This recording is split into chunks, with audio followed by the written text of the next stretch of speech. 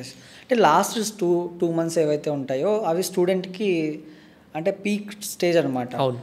ఆ 2 monthsలో ప్రిపరేషన్ ఎలా ఉండాలి? సో ఇప్పుడు 2 monthsలో బేసికలీ ఏంటంటే ఇప్పుడు ఆల్రెడీ మనం అర్థం చేసుకోవాల్సింది ఏంటంటే స్టూడెంట్స్ అందరూ ఇంటర్మీడియట్ ఫస్ట్ ఇయర్ అటెండ్ అయ్యారు, సెకండ్ ఇయర్ అటెండ్ అయ్యారు. ఆ బేసిక్స్ అనేవి సేమ్ ఉంటాయి, బేసిక్స్ అనేవి మారవు. సో ఫస్ట్ ఏంటంటే ఆ బేసిక్స్ అన్ని వాళ్ళు రివైజ్ చేసుకోవాలి ఏవైతే అది చదివారో. Second aspect is highest weighted chapters.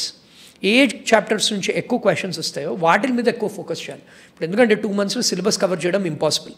Highest weightage chapters మీద ఎక్కువ ఫోకస్ పెట్టాలి. ఆ హైయెస్ట్ వెయిటేజ్ ఐడెంటిఫై చేశారు, బేసిక్స్ ఐడెంటిఫై చేశారు. నెక్స్ట్ ఏంటంటే short cut method, short tricks ఉంటాయి అనమాట. అవి ఏంటంటే క్వశ్చన్ ఈజీగా సాల్వ్ చేయడానికి. అవి ఏంటంటే మెథడ్స్ అనేవి ఉంటాయి, especially subjects like maths and ఫిజిక్స్లో. అవి వాళ్ళు నేర్చుకోవాలి.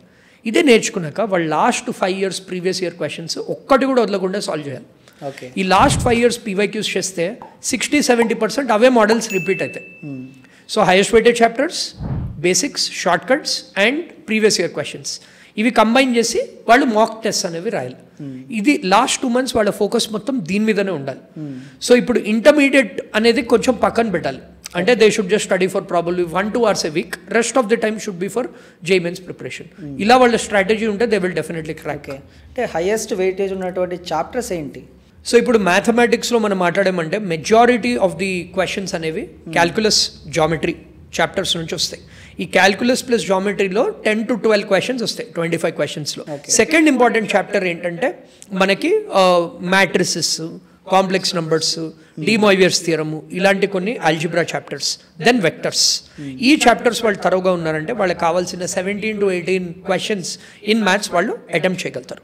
ఇప్పుడు అదే ఫిజిక్స్లో మాట్లాడామనుకోండి, ఫిజిక్స్లో మెకానిక్స్, ఫస్ట్ ఇయర్ ఫిజిక్స్ ఏదైతే మన mechanics, motion in a straight line, motion in a plane, loss of motion, అవన్నీ రిలేటెడ్ చాప్టర్స్, వాటి నుంచి క్వశ్చన్స్ వస్తాయి. Then current electricity and magnetism, ఇవి చాలా important. Every year 4 to 5 questions వీటి నుంచే ఇస్తున్నారు. కరెంట్ ఎలక్ట్రిసిటీ, మ్యాగ్నెటిజం, ఎలక్ట్రోస్టాటిక్స్, ఈ కరెంట్ ఎలక్ట్రిసిటీ పార్ట్ అంటారు అనమాట. దెన్ మోడర్న్ ఫిజిక్స్ నుంచి కూడా 2-3 questions అనేవి అడుగుతున్నారు. ఇవి చదివారంటే వాళ్ళకి డెఫినెట్లీ 13 to 14 questions వాళ్ళు ఫిజిక్స్లో ఆన్సర్ చేయగలుగుతారు. కెమిస్ట్రీలో లాస్ట్ ఫ్యూ ఇయర్స్ మేము అబ్జర్వ్ చేసింది ఏంటంటే ఇనార్గానిక్, మనం ఆల్రెడీ ఇనార్గానిక్ గురించి మాట్లాడాం. Inorganic easy straight forward questions వాళ్ళు అడుగుతున్నారు. సో ఇనార్గానిక్ వాళ్ళు థరోగా ఉండాలి. ఫిజికల్ కెమిస్ట్రీలో నేను చెప్పినట్టు ఫార్ములాస్ అవి ఎక్కువ నేర్చుకోవాలి. ఫిజికల్ కెమిస్ట్రీలో కూడా there are some chapters like electrochemistry, redox reactions, అలాంటివి ఏంటంటే డైరెక్ట్ క్వశ్చన్స్ అడుగుతున్నారు. దెన్ ఆర్గానిక్ కెమిస్ట్రీలో second year organic chemistry part, అది ఎక్కువగా ఫోకస్ పెడితే వాళ్ళ కెమిస్ట్రీ కూడా 18 to 20 questions వాళ్ళు అటెంప్ట్ చేయగలుగుతారు.